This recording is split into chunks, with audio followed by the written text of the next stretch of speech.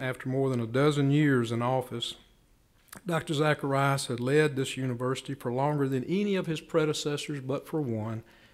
General Stephen D. Lee led Mississippi A&M for 19 years from its opening until 1899.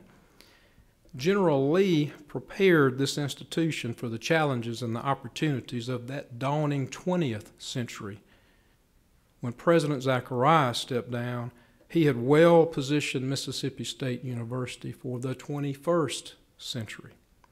A university president will show up at the right place at the right time and leave a profound impact on his institution. He will rally the school and take it off together in a bold new direction.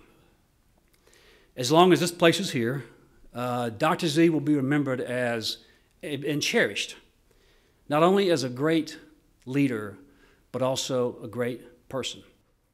Thank you, Tommy, Alan, Leslie, and Eric, for sharing your husband and father with all of us who proudly wear the maroon and white. We are forever grateful.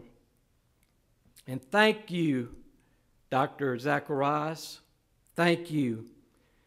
God welcomed you this past Sunday into eternal life and said, "Well done, my good and faithful servant. Well done.